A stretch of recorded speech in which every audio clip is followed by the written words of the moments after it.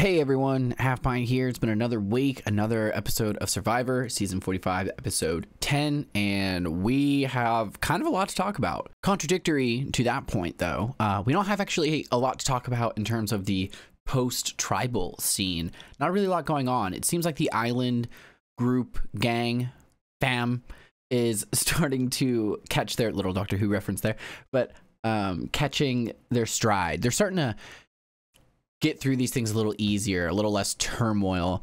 And so I'm just gonna kind of jump into the pre-challenge like the next morning of, but Kendra was voted out last episode. Julie is a little torn up about it, but that's about it. Emily is definitely taking note of last episode's events and is starting to question whether or not Austin and Drew actually are a stable path for her forward, or definitely to the end, but maybe even just to the next night. But at the same time, she doesn't really see below as stable because she knows that like none of them really seem to know how to work with other people, or at least work together. Like these people cannot seem to work together for whatever reason. And it sucks. Like this is a real rock and hard place because I feel like it's Emily's best shot. I do think at this point, I'm pretty certain that Austin and Drew are going to get rid of her pretty soon. Or at least, like, she's not making it past top 5. There's no way she makes it past top 5 with Austin and Drew. I guarantee that. And I'll be surprised if she makes it to 5. We have this absolutely crazy moment. I wish I understood the way this man thinks. I really do. But Bruce comes up with this idea to lie and say that he was really nervous going into the Kelly vote that someone had knowledge is power. So because he didn't want his hidden immunity idol that everyone knows he has at this point to get stolen, he gave that idol to Kelly, and then she happened to get voted out, and obviously that was a blindside to him. So he was like, oh no, I lost my immunity idol. And he comes up with this plan and just says this lie to Katurah. No context. He just like tries the lie, I guess. And I don't know, she kind of reacts like she believes him, but Katurah later says she doesn't believe anything he says, which does, I mean, that holds up. Anyway, he immediately after that was like, what'd you think of my acting skills? Which I feel like just playing with people's emotional lows and highs like that on an island in general, especially someone a member of your alliance, this is not a way to pitch an idea or make people feel like you're being honest with them and that they can trust you and they should be working with you. This is reckless behavior. Like, why can't you just be a person about it? Like, just tell her that like you want to do this plan. Ask her if it's a good plan. Don't just lie to her face, man. Oh my God. Oh, not to mention, this right here is the exact sort of thing that Emily was just talking about when she was saying like, I just don't feel like below really works together well. This is what I mean, you know, like this is not good communication. At least not like, this is not how I don't even know. But Katurah's obviously immediately upset about this, and she's like, why would you lie to me like that? And he's like, you think it's a good plan? She's like, no, I don't think that's a good plan. I don't think it's very believable. And he decides to tell Jake. Anyway, Bruce goes off on his own, and he tells the lie to Jake that he has no idol, and he's hoping Jake will go tell the Reba members, and they can use that as a way to maybe get Jake out, or at least, you know, like falsely draw fire to Bruce so they can do like he plays the idol and they just get whoever they want out. And this made me think of like all the times people have purposely gone out of their way to like make a fake idol for someone to find, or like cause or create a lie that has no purpose other than hurting people, or, you know, kicking someone while they're down. And not that this is that. This is specifically just pushing a lie really hard so you can try and make a play. But typically, I've noticed in Survivor, more often than not, when people try and force something so hard like this, it doesn't work. There are times when it has worked. You know, the fake idol with Bob, or in Sugar, or, you know, with Randy or whatever. But it doesn't. I feel like more often than not, it doesn't work because it's so forced. You know, like it just life doesn't play out that way. You know, people aren't like cartoonishly gullible. after this, we get a reward challenge, a separate, distinct reward challenge, which maybe that's because we're in the post-merge now, and so it kind of makes more sense, but this made me really excited. I really like when the reward challenge is separate from the immunity challenge, because I like seeing the impact that like the reward has on immunity challenges, whether it's like sleeping for a night in a nice place or getting some really good food, whatever it is. I like seeing if those players specifically perform a little better, you know, or at least thinking about that possibility. And it's not to say that it's not a possibility otherwise, because obviously some players are still getting food and others are not when they go to Sanctuary, even though it happens right after, you know, like that still might affect the next competition, the next challenge. But it's easier for my brain to keep it in mind when it happens like this. So I don't know. I like it. Maybe it's just also more that classic feel that I like, but yeah. So for the reward challenge, you're just going over 2 hurdles under one that's got some ropes in it. They got to grab a ball after untying some knots, crawl under this net, heavy net that's like right up against the ground, and then use that ball in like that ball maze where they have the strings, that really hard one. Or actually, this one's more of a 2D maze, that's right, and they were kind of navigating it through and landing it. So it's not the super hard one, the snake. You know, that one's really cool. Oh, I guess they got rid of all their old puzzles, so yeah, it's never gonna be that one again, is it? Dang, that's sad. Oh, that was a classic challenge. Anyway, so that's the challenge. First one to get all that done wins, and what they win is a trip to Sanctuary.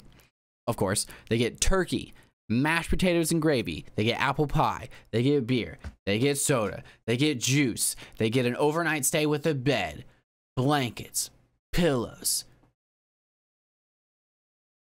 And that's it. And that's basically exactly how Jeff said it. It made this really weird moment where it really seemed like he was going to say something else, and then he just didn't.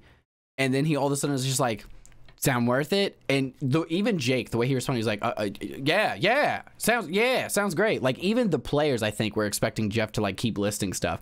I don't know. It was just really weird, and I wanted to call that out because it made me chuckle out loud. Like I guffawed. Everyone kind of gets through the first sections all right. They're all in the maze, and Emily was one of the last players to get to the maze for, like, you know, actually doing the navigating the ball and not getting through the holes. And even though she was the last one there, she takes it very slow and steady and wins. Emily actually wins the reward challenge, which turns out huge for a few reasons. One, letters. They get family letters from home, people who go to Sanctuary. 2, she gets to choose 3 people to come with her to Sanctuary. Obviously, they string it out, and you're like, choose one. Okay, choose one more. Choose one more. That way, you know, no, they don't know. But it's 3 people total plus Emily. And I guess everyone was planning on taking Emily because she had been, at this point, the only person who hadn't been to Sanctuary yet. So this was like a cool moment where she got to earn it herself, as opposed to just being brought there. A big part of her survivor journey. I think I don't know. This moment in the edit like really made me question, like, oh my God, is Emily the winner? Like, are they editing this to make her the winner? Don't do that to me. Don't play my emotions like that. I really want Emily to win. Like, she's my pick now. And if, I don't know anymore, man. I don't know. This season's actually pretty good. I'm invested enough to where I can't tell anymore because things are clouding my judgment, like my own biases. So that's a good sign in terms of my entertainment levels. So anyway, she ends up picking Julie, Katura, and Dee to come with her. And what's really powerful about this moment, and also kind of sad, is when she says Katura out loud says, like, really? Like, me? I would have never thought it was me. And I think that like bummed me out. That like made me really sad that she felt that way. And it made me like even more sad that I like completely understood why she probably feels that way on this island based off her experience, you know, because she's kind of been on the outside of her little tribe the whole time. But at the same time, so has Emily. So I could actually see how Katura and Emily could be really close. And I don't know that they are or aren't specifically, but I feel like they both could have like, we had similar experiences on the island. I feel like they were both otherized quite a bit. And so it was really nice to see that moment, because if, I don't know, maybe this like little sanctuary, it felt like a little bit of a healing thing for both of them. And that was really nice. I really liked that moment. There's also this little moment where Emily's like, oh, it's gonna be ladies' night right as they're leaving for Sanctuary. And as soon as I heard that, I was like, oh geez, that's gonna like set off strategic alarm bells on the boys' side, since they're staying home and they have nothing but, you know, to be a little grumpy that they don't get food. And right after I'm thinking that, Austin's like, Emily said girls' night, so we that definitely makes me nervous, all the women being together. Because I don't know, all women together they hate man, all man together they hate woman. Bad. It's so dumb. They already did that season and it wasn't that good. That was Colton's season, wasn't it? I just remembered that. Oh, that's classic. Going to the reward, it was really cool, actually. Everyone tells Emily, that like she underestimates herself too much and she's actually much more capable than she realizes. It was very much women loving women here. And it was like, oh my God, not women loving women, women supporting women here. I can't believe I said love. Anyway, women supporting women here. It was pretty hype. Like it was actually like, I don't know. It felt like good in a non-toxic way. And then they get down to, business, obviously. Couture tells all the girls about Bruce's lie that he's planning to sell, which, like, yeah, why wouldn't she? She's been trying to get Bruce out this entire season. They've been working against each other the majority of this season.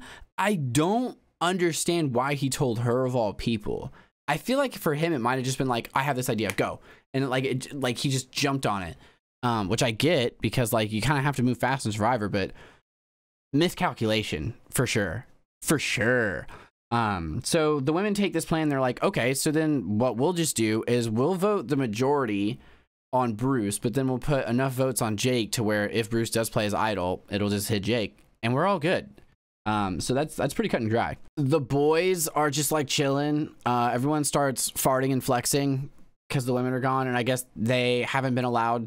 They've all been holding in their farts, which is, I don't know, crazy to me. How the stomach aches. I guess they're not eating that much. I don't know. Either way, 30 days. No way, man. I guess you can always just walk away to fart. For some reason, they were really happy to fart again. And they played like 80s music in this montage. It was actually kind of funny. Bruce then talks to Jake about getting Dee out, but Jake isn't like super into this idea. So then Jake goes to Drew to tell him about Bruce's idol being removed. So at this point, Jake believes, it seems, that Bruce does not have an idol at this point, or at least he believes it enough to tell Drew and present it as facts. Like he's like, this is the situation. Drew thinks this is amazing. And at first I thought he believed it, but then he went and told Austin about it. And he's like, if it's true, that's huge. Which is insane. Cause like he literally said crazy if true. Chat, crazy if true. Insane. After this, we got to see the women read their letters from home. And I just wanted to say something really quick about this. I don't know if Couture didn't express this to the producers, if they didn't know about it or what the situation was. We learned that Couture went no contact with her mom like a little over a year ago, and she got a letter from her through the producers, and she really wasn't expecting that. And I hope she was okay with that. I hope that went okay. But the concept of her no contact being undermined and a direct line of communication being provided to her or to her mother by the producers, that kind of rubbed me wrong. Like that's really messed up. And obviously if they weren't aware of the situation, there's nothing they could have done. And obviously, if Couture is fine with the situation, it really ends up being like a no harm, no foul. And Couture is the only person in the situation who can say whether or not something wrong happened here. But I think it was an interesting moment that made me think they need to handle these a little more carefully. Because there actually are kind of a lot of us out here who left not great situations and specifically don't talk to family members in our past because of the way they interact with us. And so giving a person like that a line back into your life, and especially one like that where it's like on a national stage and they're finding out about it for the first time on national television on an island, I don't know. It was just one of those moments where I was like, ooh, I hope this is okay. I hope this is okay. If everything went fine, that's fine. But I think we should maybe make some rules going forward, because that was a close one. If it went fine. So I don't know. That's all I'll say about that. Now we're in the pre-challenge, like immunity challenge portion of the show. Everyone's together on the beach, and Emily lets Drew know that the Bruce thing is a lie and they don't have to worry about it. So they're at this point just like, okay, we'll just put the majority on Bruce and we'll take out Jake. They pretty much just adopt the plan from Sanctuary straight up. Then Emily, kind of wanting to maintain jury positivity for Jake, takes a huge risk and tells Jake, hey, if it's not Bruce tonight, it's going to be you. And that's like a potential game blow up, because if it gets out that Emily's the one that told Jake that it's going to be him, then at least she loses a lot of trust in a lot of people that she's built it up in, and goes from being someone who's been kind of playing the middle, all right-ish, to someone who's absolutely on the bottom and definitely on the way out, because it's just an easy pick off. So like, this made me so scared for Emily. Jake is super bummed about this since he's been heavily targeted like the last 3 episodes. So he like tries to talk her into voting Drew and going Drew. She says, you know, I really can't do that because of the position I'm at in the game.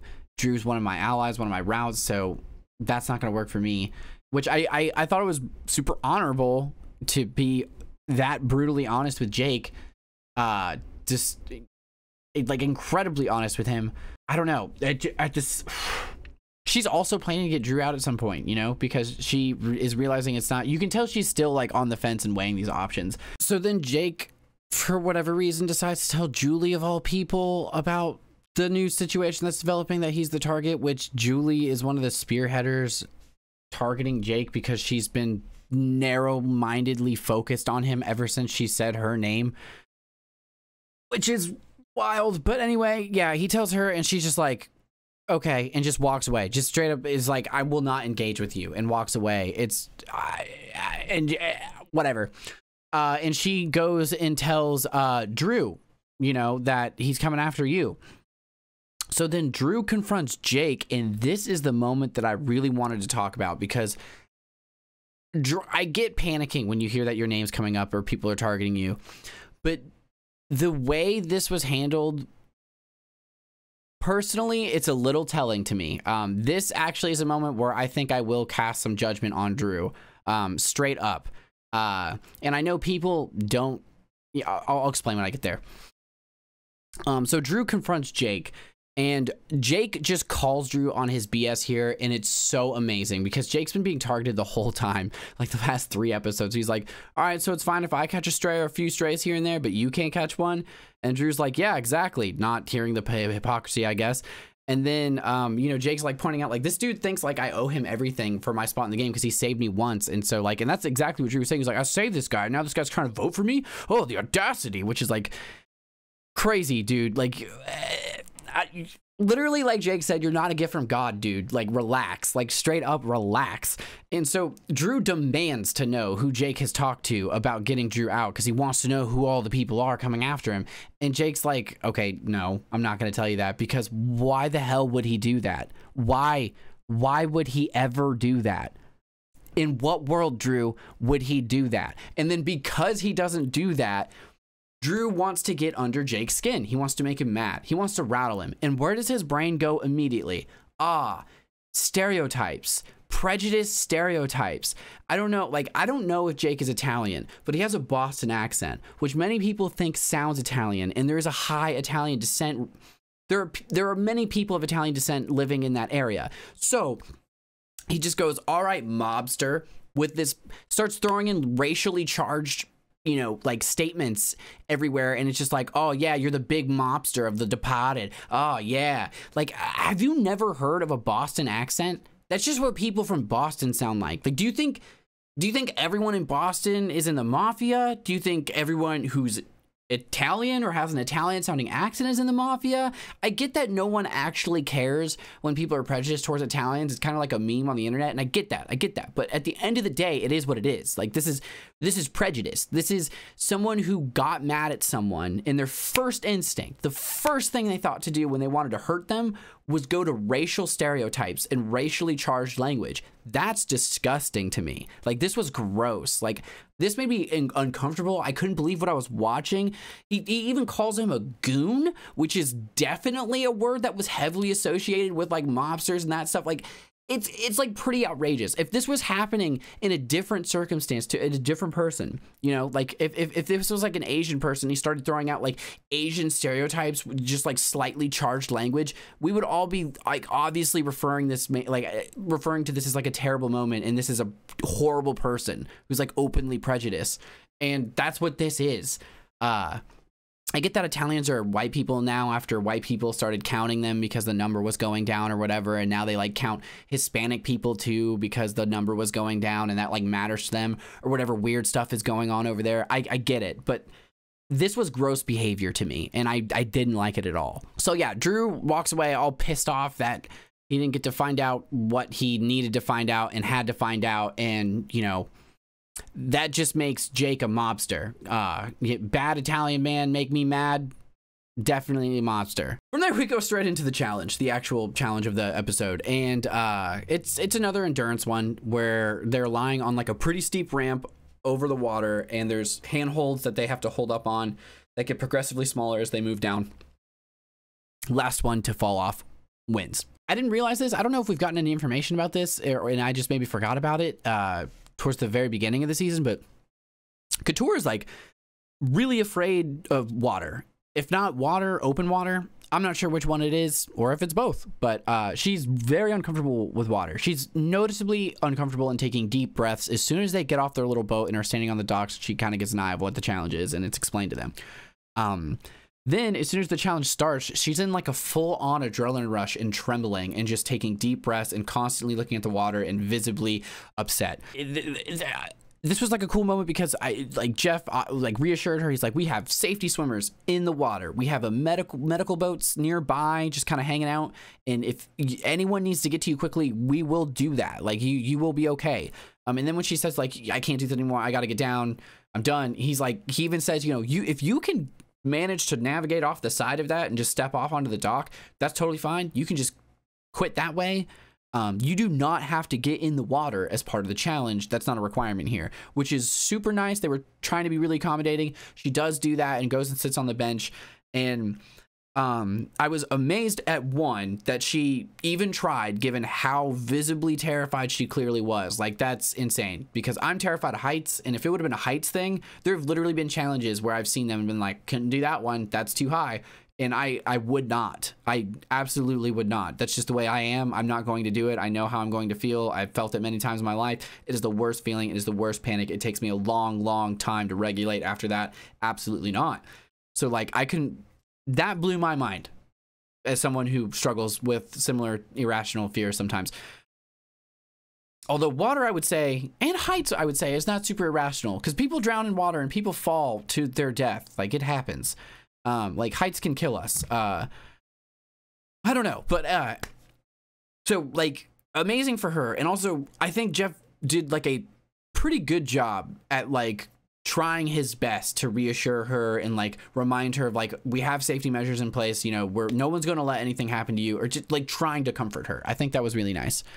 So that was a powerful moment. We get down to the final two, and it's Austin v. Bruce. It's a pretty intense situation. Ultimately, Bruce just kind of gave up, it seemed to me. Maybe he had no in the tank, but I personally wonder if it was a calculated move where he was like, you know what, if I win 3 in a row, things are going to be intense, like really intense for me, already more intense than they already are, which I don't even know if that's true. Plus, I've got my idol. I may as well just drop out, play the idol. I'm good. I think I like 30% of me thinks that's what happened here, but maybe he had nothing in the tank and he just gave up. It's really hard to tell. Like I said, last episode or the episode before that, Bruce's poker face during challenges, especially endurance ones, is insane. The guy looks unbothered most of the time. It's incredible. Austin also did a pretty good job during this one. Like, they both had moments, obviously, where they were adjusting or whatever, but like when they're just sitting there while everyone else is like squirming a little the whole time, they're just like stone cold Steve Austin. It's crazy. There was Austin wins it overall. He gets immunity. Bruce does not have it. And there's a really nice moment after the challenge where they give Couture the option, like, you don't have to swim to the boat if you don't want to. We can bring the boat up to you, but if you want, you can swim with your entire tribe. They can kind of take their time and encourage you. It'll be a cool moment. And they do take that moment. She does get in the water. It's like a really nice moment.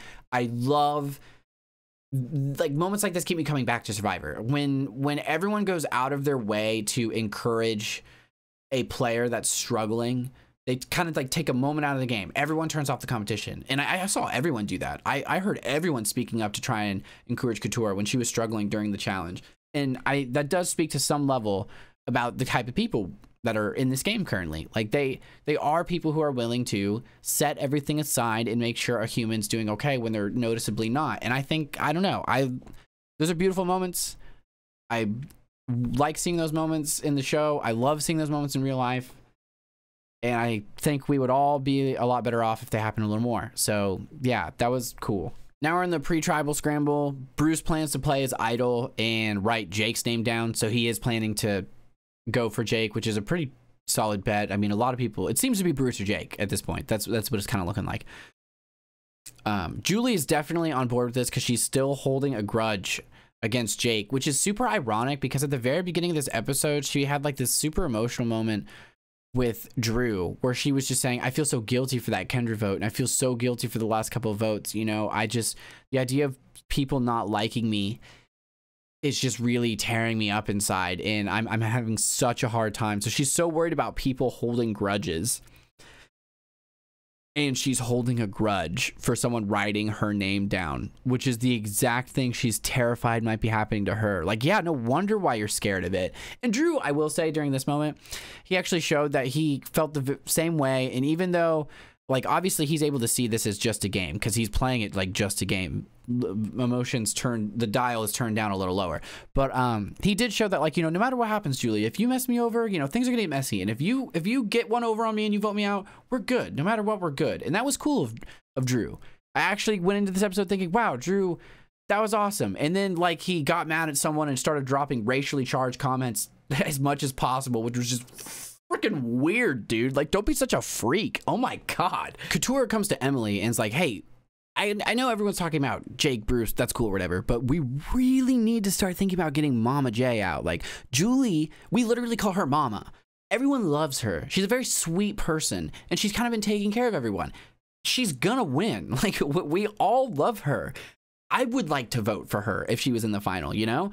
And Emily is like, that's a really good point. That's certainly true. Absolutely. So how about we put majority on Bruce and deflect to Julie?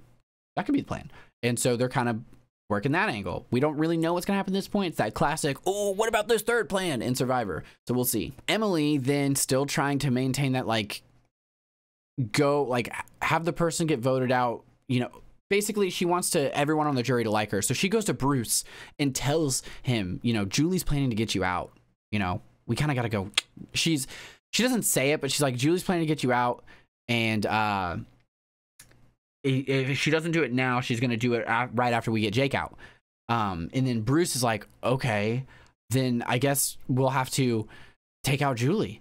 And I think this was the best. Earlier this season, I literally said Bruce is more likely to go along with plans if they're his idea. This is a perfect, like, Emily guided him to the conclusion that she had already come to herself and committed to. She was already planning on getting out Julie, but she didn't tell Bruce, let's get out Julie, because she knew that wouldn't work with Bruce, because she's really smart. So she presented the information to Bruce, knowing that he's definitely smart enough to look at that situation and say, okay, then I have to go for Julie, because most people would be. And Bruce is also really smart. Like, he's been playing the game pretty well, at least not that bad. So, like, yeah, he was like, all right, then let's get Julie out. I can definitely let go of a ally if they're not actually an ally. And so it's much more of a cohesive idea that's more likely to happen because he doesn't feel like yanked along into a plan. You know what I mean? He doesn't feel like he's being led along. I don't know. This was a really smart move by Emily. This is why Emily should win. Emily's the best. I hope she gets it. Emily's also doing this because she's trying to create a situation where Bruce might not play as idol, because it would be really ideal if they could get Bruce out, which is super unlikely. But she thinks if she can get him in a state of, we're definitely getting Julie out, then he won't even play as idol because he'll be so sure of what's going on. Long shot, but freaking huge if true. You know, like, if she pulls that off, that is massive, and that would be her move alone, really, or at least you could very much make the argument so. So then Bruce tells Jake about Julie and tries to get him. He's like, we got to go Julie because Julie's trying to get me, and he's trying to get numbers for the vote, right? Well, Jake right here then asks, because he wasn't sure, I guess, it turns out, or at least wasn't sure enough. He wanted to know for sure. So he said, so Bruce, do you still have an idol? And then Bruce immediately is like, yeah, I still have the idol. Like, it's not going to be a big deal. Like you didn't just lie to his face this morning or like yesterday, I don't know when. And obviously now Jake, after having it confirmed that someone lied to his face, not just once, not but twice, but several times, you know, like he's been getting the runaround for like 3 days. He's like, why would I trust you about this Julie thing? You literally just told me you lied to my face this morning and I wasn't sure. And now I can't be sure now. So another miscalculation on Bruce's end. I don't know. Maybe they're really hungry. I mean, we are several days into this point, so like everyone could be just miscalculating a little right now. There's another really nice moment where Jake's frustrated and just feeling really down on himself because he's dissatisfied with his performance and he feels like he's letting too many obvious things get by him. But again, could be hungry, could be tired, could just not be as good at reading people as you thought. Also, these are strangers to you, but whatever. He's having a really hard time, and both Katurah and Bruce notice that, and they try and cheer him up. They take a moment, they set the competition aside, even if just for a second, and they just extend some olive branches. Just try and like keep this person going. Like, hey man, it's not that bad. And then even Bruce is like, you're just hitting your wall, man. You made it further than me. I hit my wall 3 days ago, and he did. And he's like, and you're hitting your wall now. And in a few days, you're gonna look back and say, that only made me stronger. And that was awesome. So just another moment I loved. These are great moments on Survivor.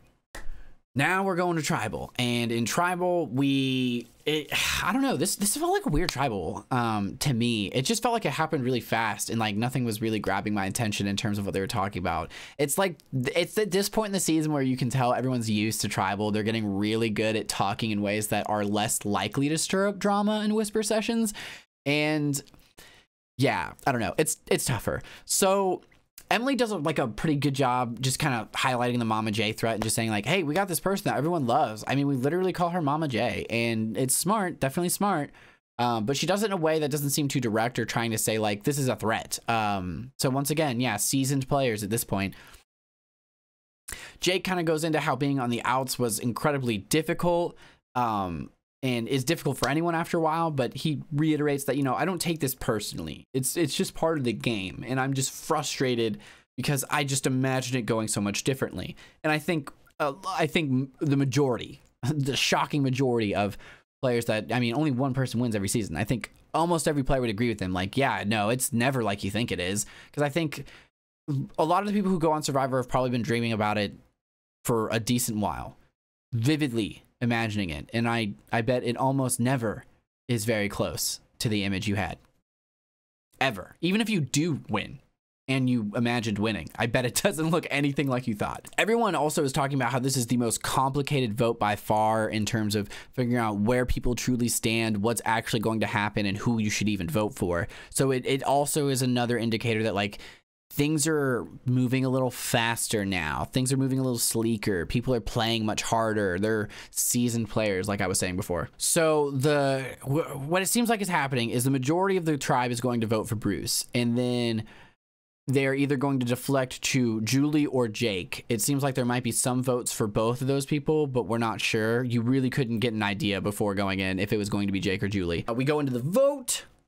For whatever reason, Bruce does not play his idol. I don't know how Emily pulled off that lie. I don't know why. I don't know what she was able to do to make Bruce forget that, like, everyone was talking about the Bruce problem openly at Tribal last episode. And it was pretty obvious that the second he, like I said, the second he didn't have protection, everyone was going to talk about voting for him, which they did and are, and here we are. And he doesn't play his idol, and I don't get it. And the vote, Jake gets 3 votes, Julie gets 1 vote, and Bruce gets 4 votes. And Bruce goes home. And I said last time the only way they can send Bruce home is if they massively blindside him. And one, Emily did it, so amazing. Absolutely amazing. For me, and for, even more amazing for Emily, obviously. But I thought that was a long shot. I can't believe it. I don't know. That blew my mind. It's wild to me. What a miscalculation, man. But, and this was not surprising to me at all. Bruce takes it really well. You know, he's like, you know, it was an honor to play with all of you. I had a great time. It was very classy, which that didn't shock me at all. He always seems like that kind of person to me. Very much aware that it's a game and this is just how you play. So yeah, that was nice to see. So yeah, Emily pulls off this massive move for her resume, and so long as she can convince the final jury if she makes it there. I don't know if she'll make it past top 5, but if she gets to the final jury and can convince them that that was her move and that, you know, demonstrate that, or if there's proof of it in any way, that's massive, because Bruce was a high priority target the entire post-merge situation. So like, it's huge brownie points for the jury team. Also, the jury obviously loved it. Like Kelly, Caleb, and Kendra, yeah, they were all over that. They were like, let's go, dude. I can't believe Bruce got blindsided by that. I would really, I'm excited for the reunion. I want to see what was going through his mind. I feel like maybe there's things we don't know.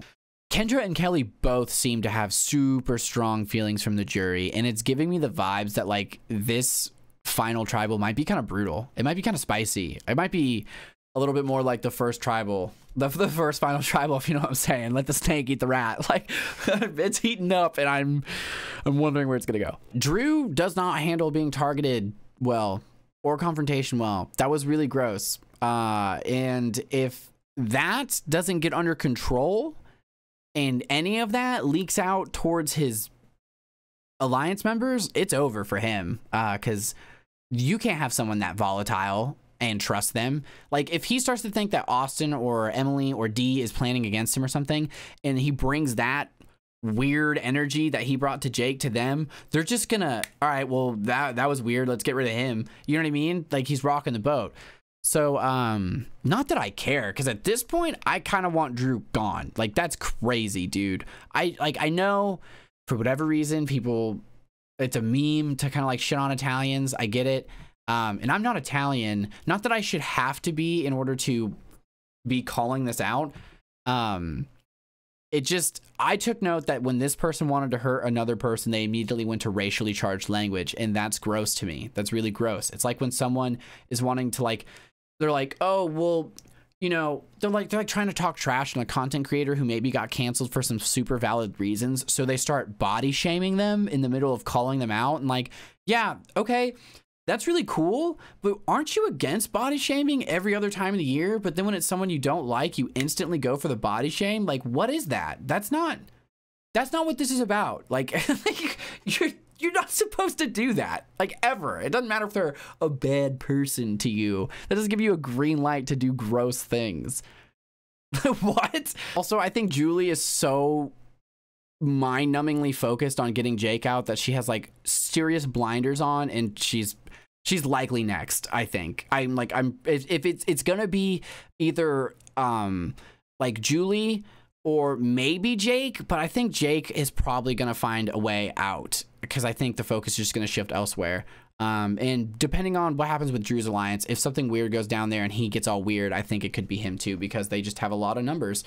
So if they just got like one other person to be like, hey, Drew's being weird, will you help us vote him out? They'd be like, yes, please. But that would kind of be their mistake to make, the core 4 alliance, so to speak. So yeah, that was this week's episode of Survivor. It was a little wild. I know I was a little ranty on a couple of things there. And I don't know. I understand people might disagree with me. If you have different thoughts, I'm definitely willing to hear them out in the comments below. Obviously, everyone's allowed to have their own perspective. I tried to explain why I have the perspective I have on the issues I had, you know, with like the no contact thing and like the Drew thing. I don't know. It is what it is. If you had any other thoughts about the episode or anything, you know, I really like to get just a conversation about the episodes going in the comment section in general. Either way, thanks again for watching these videos. I'm really glad people seem to like them. I know I said I was going to do Doctor Who videos, but I think I'm going to keep that one as just me, because it means so much to me, and taking notes about this is fun. It's changed the way I watch Survivor. It truly has. And I don't know if I want to see that same type of change in my Doctor Who viewing chip. So yeah, I don't think I'm gonna do it for Doctor Who. Sorry about that. But yeah, thanks again for watching this video. Don't forget to like this video and subscribe to the channel so you don't miss out on future videos, as well as live streams where I do like challenge runs on gaming and stuff like that. Just goofy little things. Sometimes I clip them up in the videos too. I think a Mario video went up earlier this week. Yes, earlier this week for when this goes up. Yeah. The first playthrough session of my 1-stat challenge for Super Mario RPG. So if that sounds interesting to you, you should click on my channel and check it out. Anyway, that's all for me today, and I will see you later, Warehouse. Catch you on the flippity flip. I really like how I always wave like a cartoon character. Like I do it like you know, just big and over the top